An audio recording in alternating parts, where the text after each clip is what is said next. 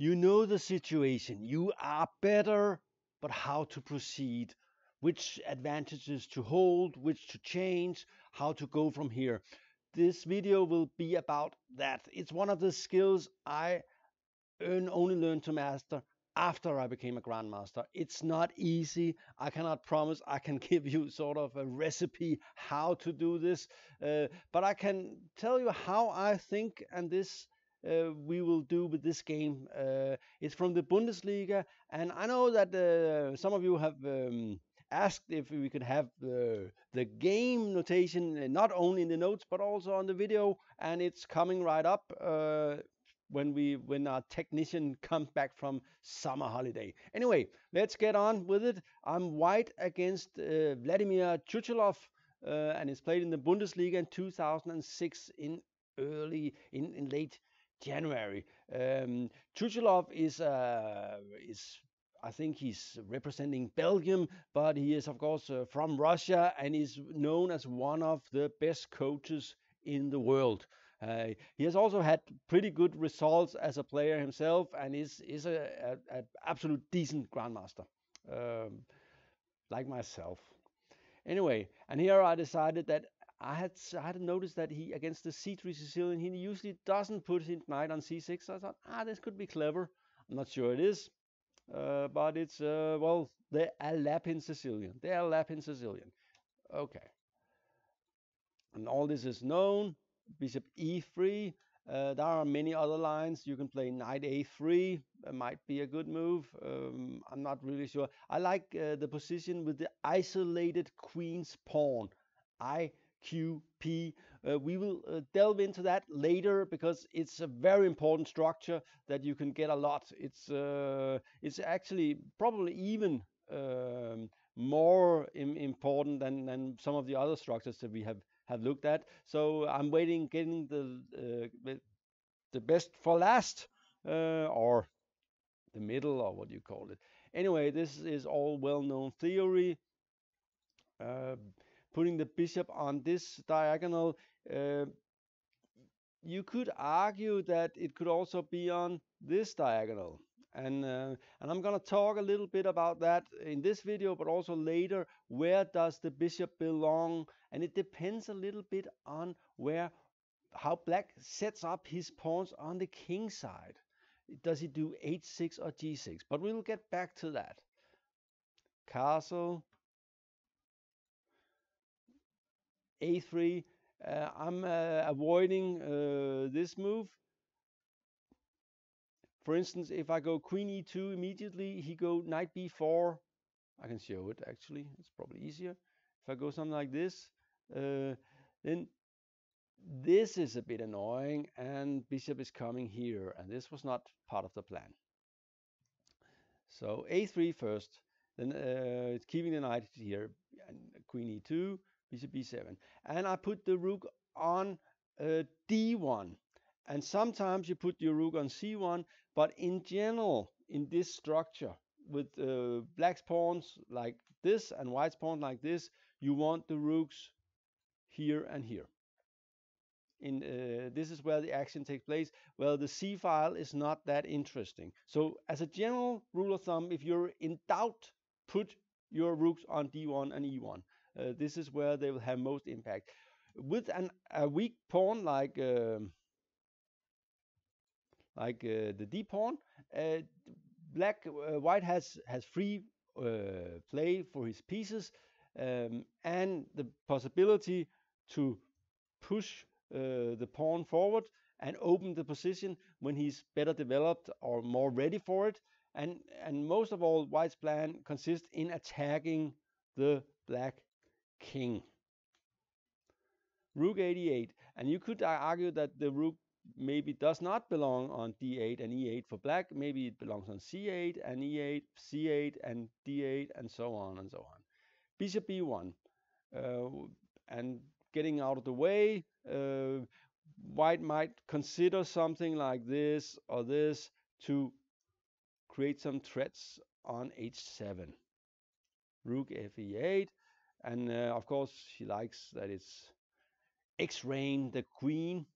Rook fe1. White is finishing the setup. Queen b8, getting out of this Rex-ray from the rook. And in this position, I think the main move is bishop g5.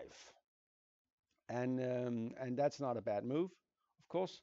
I decided to play a different move. I was a little bit annoyed about some black maybe had some ideas with knight e4, and also it's nice to have no back rank problem. So I played h3. This is not really a standard move, but it's not a bad move. And anyway, I thought we were out of theory. And here black decided to go g6. This was definitely not strictly necessary at this time, but it does blunt this bishop. And here's a rule of thumb that's almost always correct. Whenever black goes g6, you put the bishop on the other diagonal. But if, for instance, here black went h6, then white, of course, would do something like this. And the hold on the king side is severe. He's already threatening something like knight e5. Something like this is a serious threat already. And this knight has to go stay there. So g6 and bishop a2. And this is a very important rule. Whenever he goes g6, you want to go bishop a2, because this pawn actually is weaker now because he does not control this square and this square and this square. So black would, for instance, if he had a rook on f8 that was covering f7, we will be able to push it away with bishop h6, and there is a room for a knight here on d5. So f7 becomes weaker, and white d5 becomes stronger. Here he made a novelty. I think the main move was queen a8, bishop f8. Looks natural. You want to put it here and sort of solidify his king position and maybe later on pressurize the weak pawn.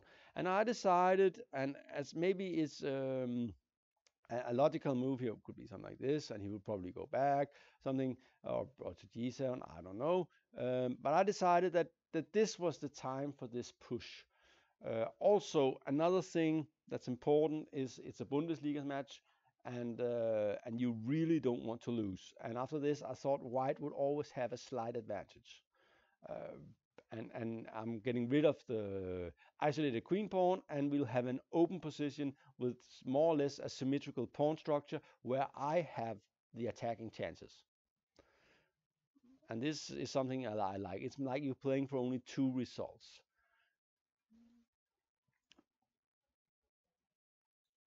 And it's slightly simple here. And already you see that this is now a serious weakness. I'm probably already threatening to take it and give a check on c4. So he has to be careful here.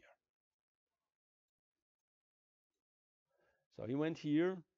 He vacated that square and attacking bishop. And I would love to move it, but then comes knight to f5, and this is annoying again. So instead I played take, and this move, and sort of pinning the knight. And of course,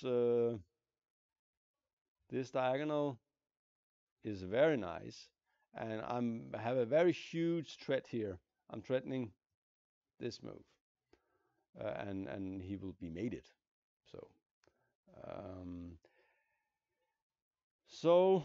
So he should probably play knight c6 and let me have then the two rooks for a queen, and that's just a clear pawn up.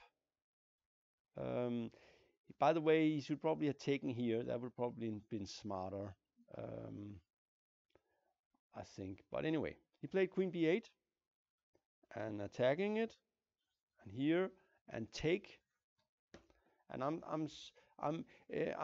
thinking I'm slightly better here, and I'm having some attacking chances. Even though he's got a lot of pieces on the king side, I still have really good chances of doing something For instance, I would love to have my queen here or here and play something like this and so on. And this bishop here is of course very strong. And yet took. Yeah, and of course something like this is very unpleasant. So he doesn't want to have that. The pin will be very hard to get out of. I will just exchange queens if he. So queen e4.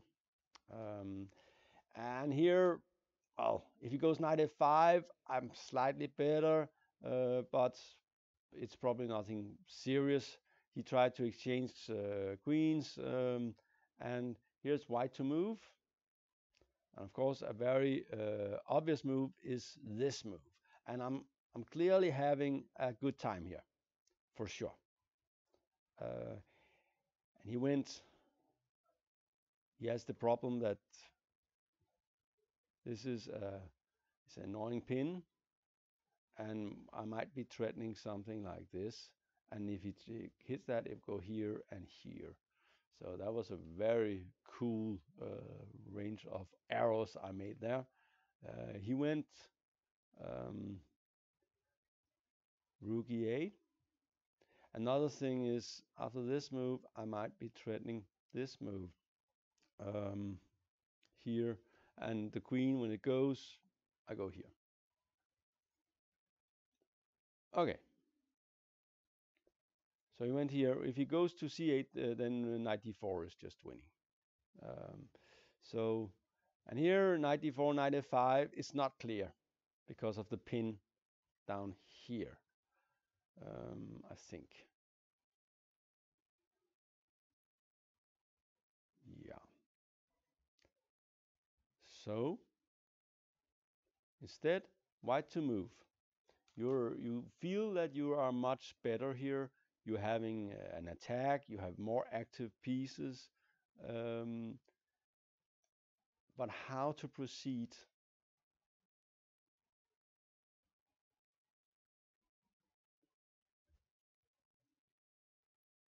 And I found a very good move, in my opinion. Thing is, with the maneuver to knight e4, I have knight d5, and it's nothing special.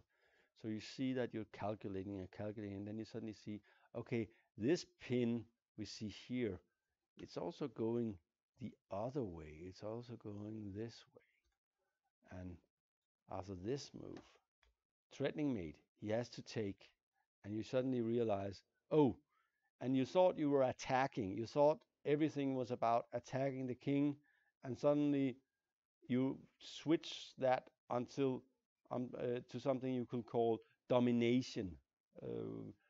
White is simply dominating due to this very, very, very nasty pin, and this bishop here is dominating the position. And after something like this, that you only have to find one good move here, and this move just stops everything. You just and this is a very important thing when you're trying to when you get this kind of advantage. The only important thing is to keep it. Then it's gonna win. You know it's gonna win. Just find out how to keep the advantage, and you will win. You will win. So don't worry about it. Don't worry about winning now. Win later. And I mean that. Don't win now. Win later, because then you're sure you will win. And this so you need to have the bishop keeping the bishop on f6 to keep this pin alive. And also it's very nice after h6, a4. Also you want your pawn to be on sort of the right squares after king h7, king f1, covering the rook, because you're ready for this move, and then you'll be able to move the knight because the rook is now covered, so there will be no pin. Okay. King g8, b3, and remember, like I said, keep the advantage. Keep the advantage. Only thing that matters. It's gonna win somehow. Covering the rook, g4, king h7, h5, and this is the structure you want, so he can't move at all. b5, take, and okay, and we have to sort of formulate a plan here, how to break it down. You don't want your knight here, because then he will get two, he might be able to get two pieces for the rook. So you want to win something, but you want to do it in an absolutely controlled way. And the simple, well, there's a lot of way to win this kind of position. He cannot move. His position is in rigor mortis. So he's basically dead. He just doesn't know it yet. The Walking Dead that's just standing, right? He can only move the king. And after this move, he decided to resign. There is, well, it's over. You could play something like g5. You just go back, and you coming to f5, and this is like this, and and of course this wins, well, a lot of things. Maybe this was not a perfect example of the transformation of advantages. Well, I did transpose from a good attacking position into an ending that was absolutely winning, because he was paralyzed. And this is one of the things you look for. You look for if you can, like, attacking chances, that's sort of a temporary thing. It's a temporary thing that can disappear, especially if you make a slight mistake or something, or you misplay the attack, then it's gone. But something like this eternal pin, and him not being able to move any of his pieces without losing material, that's more of a permanent advantage. So basically, what you really want to do when you are looking for this kind of transformation of advantages is to change your sort of temporary advantage into a permanent one. This is a very good rule of thumb. You want a permanent advantage, so you're looking for that. And you want, of course, to be sure that it's not a permanent advantage that's just a draw. So this is also kind of important. Anyway, I hope you enjoyed this video. It was nice for me to have a little recall on putting Chuchelov in this position, even though he is, of course, a very strong player. Thank you for watching. This was GM Talks.